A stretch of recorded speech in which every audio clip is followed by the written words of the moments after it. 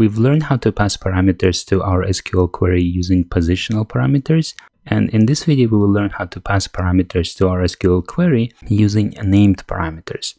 So let's assume we need to find user by their last name. So what I'm going to do, I'm going to copy this.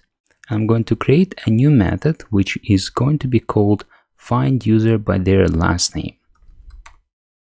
And my SQL query will look very much the same, except here, instead of first name, I will search for last name. And instead of question mark and then position of the parameter, I will use a name. And it goes like this. We use colon, and then we use last name, which is a name of the parameter. Now, it doesn't need to be exactly the same name as my method argument here, but it does need to be same as the name I use in param annotation.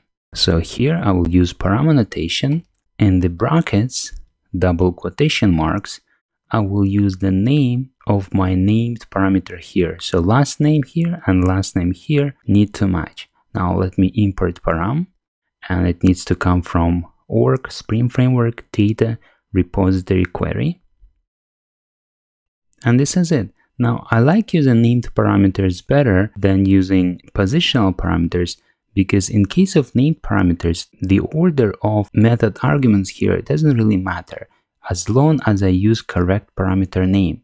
So if I were to select by first name and last name, so let me copy first name and edit my query where user last name equals last name and first name equals, and then if I were to add one more parameter here, first name, like this, then I don't have to follow the order of named parameters used in my SQL query. I could first start with a parameter which is the first name, like this, and then last name, and it will still work. You see the difference?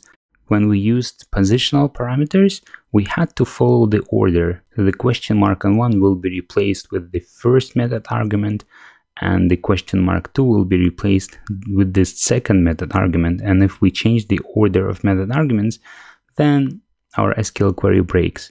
With the named parameter, it doesn't break as long as we use correct name in the param annotation. Okay, so let's try how it works. I will delete the extra parameter first name, and I will delete it from here. And now I will go and create a unit test. So I'll switch to user repository test, and I'll create a new test method. I'll copy the existing one and I'll paste it here, and I will rename. So this one will be find user by their last name. And I'm going to search by last name. So my last name will be Kargapolov, and I know this last name is because when creating records, I set the last name, which is Kargapolov, for each record that I set. So there should be 2 records that match this last name.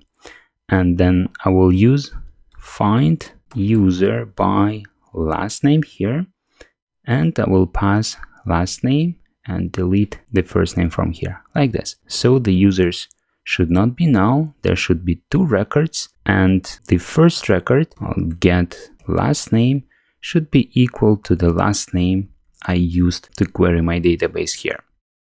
Okay, so this is it. Let's try running this unit test and see if it works. Run as unit test, and we get a green bar. All 3 test methods have passed. So now let's try failing this. Let's try changing one of the last names to a different name. So I will change the last letter to a W and run my unit tests again. Run as unit test. This assertion should fail because we will have only 1 record found. So let me bring back my unit tests. And here we go. The find user by last name failed, which confirms our unit test is working and find users by last name function is working well. So let me bring it back and make sure my unit tests pass. I will run it as unit test again. The bar is green and we can continue.